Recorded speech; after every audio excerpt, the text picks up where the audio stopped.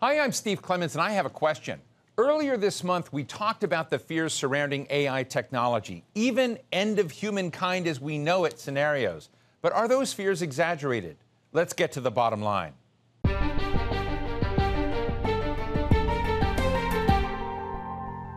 The launch of ChatGPT last year sparked a huge debate across the globe and a gold rush of investors who are pouring billions to push artificial intelligence.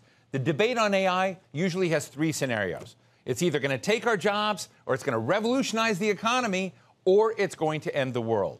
So will robots really replace everybody? Lawyers, journalists, truck drivers, accountants, you name it, maybe even me. And even worse, will the human species lose out to a much more powerful computer species sooner rather than later? My guest today says there's no such thing as artificial intelligence, and we shouldn't fall for all the hype. He is Jaron Lanier, a computer scientist, a musical composer, a visual artist, and co-founder of Virtual Reality, and the author of several books on the future of humanity and technology, including 10 Arguments for Deleting Your Social Media Accounts Right Now. Jaron, it's a real pleasure to have you on today with us and to help us have a deep dive into this complex discussion. And let me just start with it. You wrote a mesmerizing, riveting article in the New Yorker, and it was called There Is No AI. Tell us what you meant by that provocation. Okay. Now, first of all, I spend all day working on bringing AI to the world. So I think that what we're doing is useful. However, what I meant when I said there is no AI is it's important to remember that when we talk about AI, we're talking about a new kind of collaboration where the efforts, the creativity of a large number of people are brought together in a new way. When you ask ChatGPT to write something for you, it's not some electronic brain in the sky. What it's doing is a statistical mashup of other things that people have written. The same thing is true when it writes code for you. The same thing is true in all the other cases. And I don't think there's anything wrong with that. I think new ways for people to collaborate is a fantastic use of technology. I just don't think this fantasy that we're building a big brain in the sky is helpful. I think it's better to keep track of the absolute fact that what we're really doing is mashing up the efforts of real people. And I like the idea of recognizing and celebrating those people. I hate the idea of people being made to feel small or like they're being left behind or that they're less important because there's this big electronic brain, because there isn't. All there is the people. And I like us to remember that. It makes everything clearer. It makes the programs easier to use, less mysterious, safer to use. Everything about it gets better. How do you deal with the fact that there's a lot of falsehood in the world? There's a lot of fabrication and mistruth and even deceit that's built into those archives. How do we know that we don't become a victim in that case? Yeah, well, this is one of the key problems of our times. I mean, this is like one of the challenges of our era. In my opinion, there's a few things we should at least try that we haven't done much of. One of them is incentivize high quality information. So right now, if the main reward from being online is to get attention, well, the best way to get attention is to be a moron. I mean, honestly, look at any playground. That's what works. And so we've generated a lot of moronic communication online from people who have.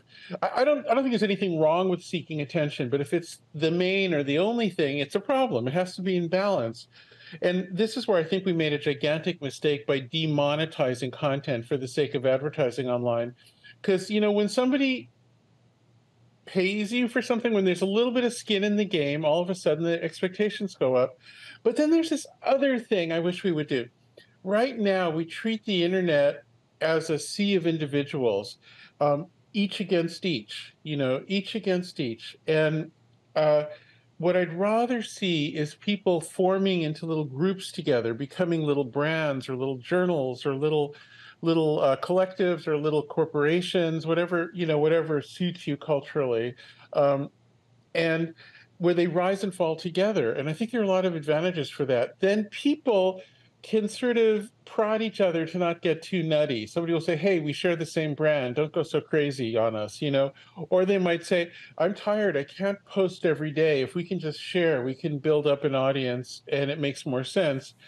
And another thing is, in the world I'd like to see, where more people are getting paid for their contributions online, whether through AI or social media or whatever, in that world, it's unpredictable who will go viral almost by definition. So if you have a collection of people and if you go viral, sure, they should benefit, but not totally with everybody else getting nothing. There should be a way of smoothing it out. It's almost like an insurance policy. You never know who'll go viral. So if you form a cooperative agreement with other people, then as long as somebody goes viral, everybody at least gets by. That's how you hedge against uncertainty. So those are some of the techniques that I think would improve the general quality without it being top-down imposition of censorship. Do you need the kind of world you're describing connected to something that creates basic provision for a lot of people that may not play well in the environment you just shared? Well, I think we really have to have a new kind of recognition that we need market economies around individual real humans if we want to have a modern world that serves real humans. Um, and if this world's going to involve a lot of AI and robots or just a lot of technology, we have to accept that the information coming from people is their labor. There's no other thing to pay them for in that world. Um, I'm really concerned that if we end up with a different solution, like a universal basic income, where everybody just gets money, that central organization that distributes that money will be subject to astonishing pressures to be corrupted or taken over. And that's always been what's gone wrong with idealistic communist experiments. And I mean, when I say always, I mean like always. It's like a lesson we should learn by now. It's just too tempting a target. So this idea of this centralized source of sustenance for everybody is not politically or societally viable. It's not actually distributed. Anyway, so those are some of my thoughts. I think they're pretty obvious, and yet they're not widely held. I don't know why. Well, because hopefully this show will launch them even further. We'll have it. But let me ask you, I mean, you have a kind of inspiring hope that I think many people don't have. They look at this world somewhat cynically. We've been through an era with social media, which you could argue in the terms you talk about in the New Yorker article, is social collaboration, created those opportunities, and there were some positives that came out of that. But what we saw was toxicity. We see divided nations, not just in the United States, but all around the world, where the sense is that social media has sent people into their cocoons or their hives. They hang out with people. They don't get, their apertures are narrowed, not broadened.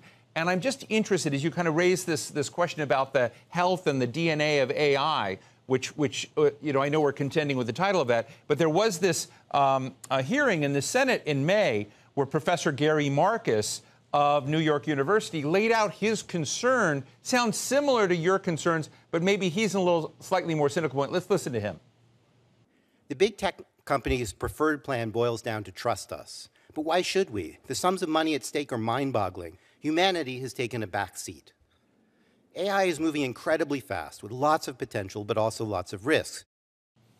So my question is, and coming back to this question of humanity, and is it in front of the process or is it behind it? He's arguing we're already behind it. How do you deal with some of the doubters in this who've already decided that humankind is going to be a victim in this process? Well, look, first I have to say, Gary's a friend, and I'm supportive of what he's doing, even if we don't totally agree.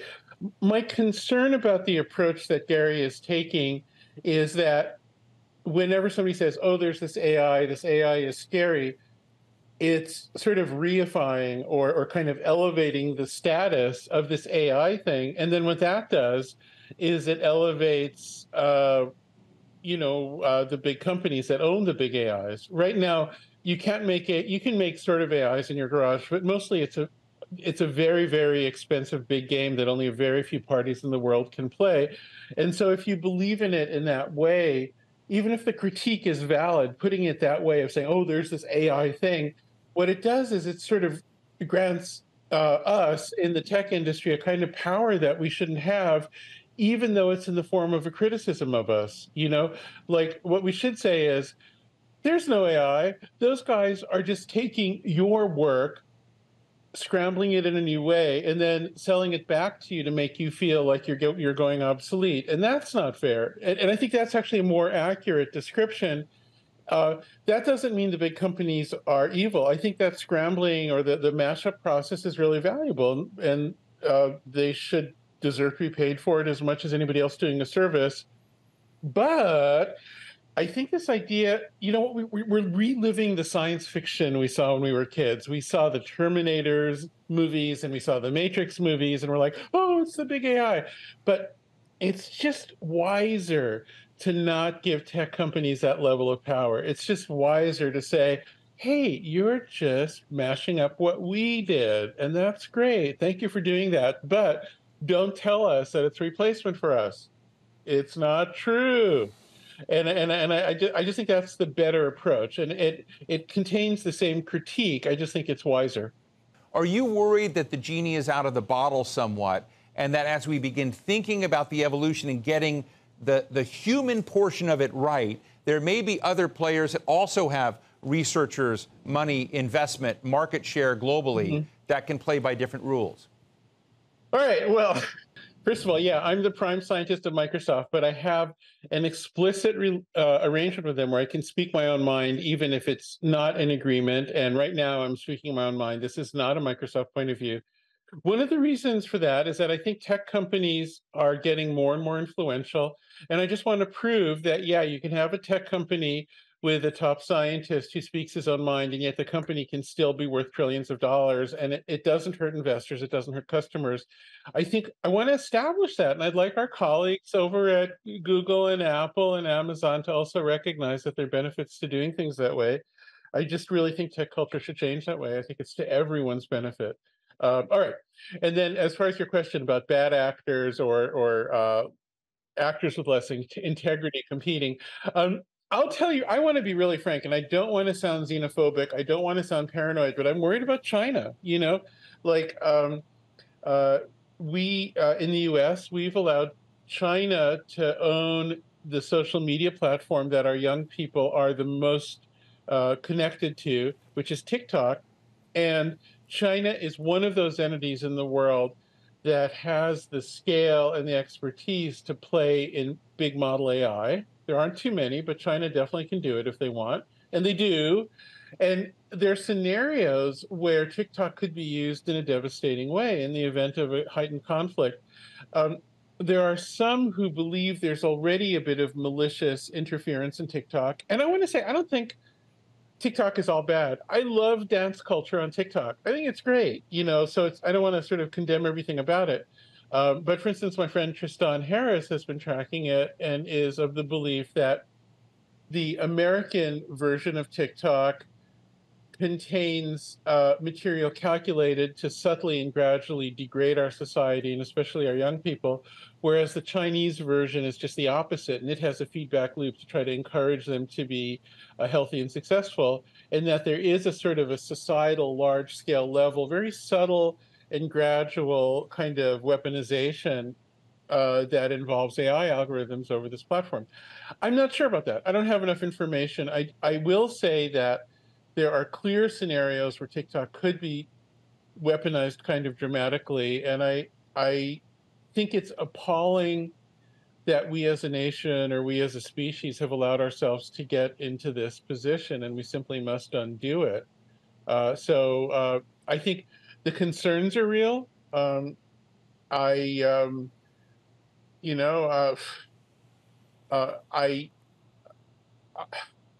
I still think the clearest way to address them is not to grant sort of mythological super status to AI as like this big brain in the sky, but instead to treat it as a way of just combining the efforts of people using statistics. That's really what it is. What I just said is technically accurate, and we don't need to make it fancier than that. But I ask you, in this earnest, forward-looking, and humane way of looking at the possibilities, should we hedge against you being wrong?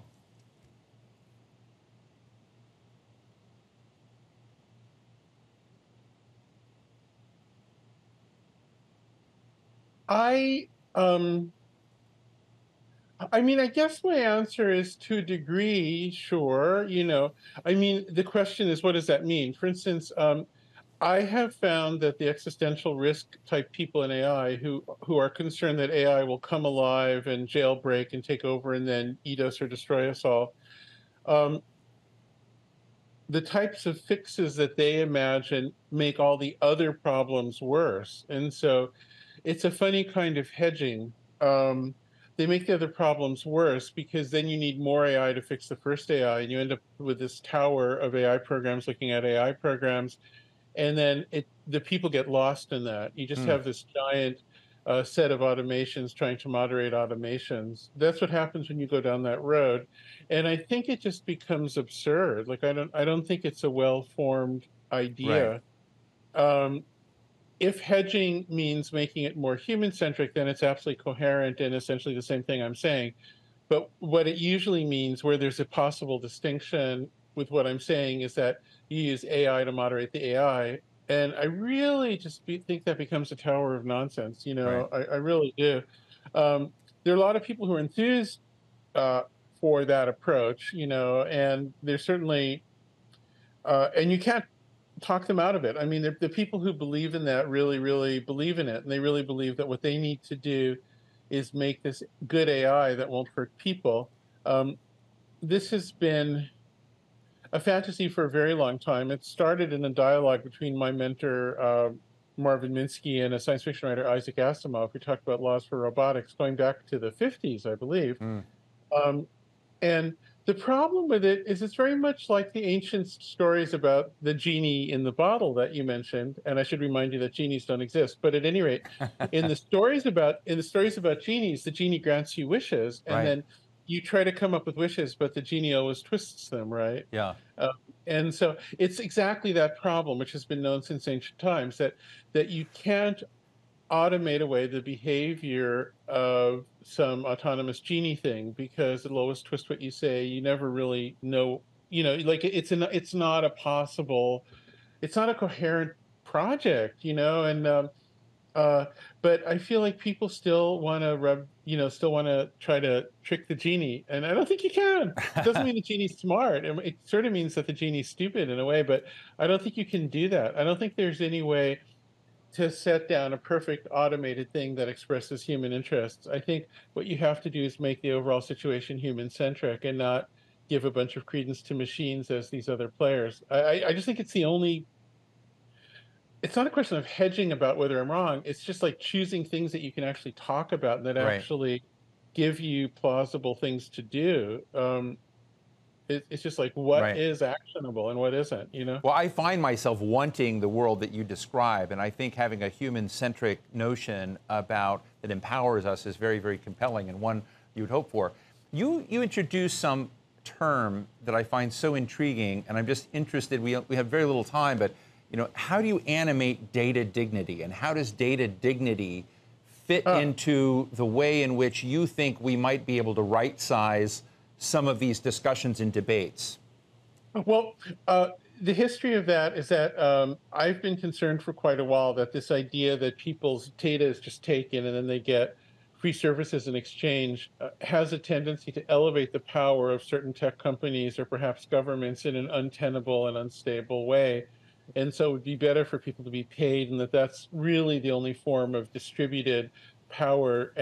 But there's also just a question of dignity. I think a whole lot of people in the world feel left behind by where modernity seems to be going. I think you see this in the politics and also in the religious feeling all over the world that when people hear tech, when people hear people from Silicon Valley, just somebody who's not in Silicon Valley, hear one of us say, "Oh, our thing will become super intelligent, smarter than people. People won't be needed anymore. People might be served if we're lucky and if the machines don't kill us, but they certainly won't be needed because the machines will be better at everything."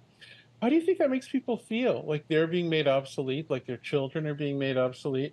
And of course, if it were true, that'd be one thing. But since it's all just a mashup of what those same people do, it's a grotesque lie. There's no other word to use.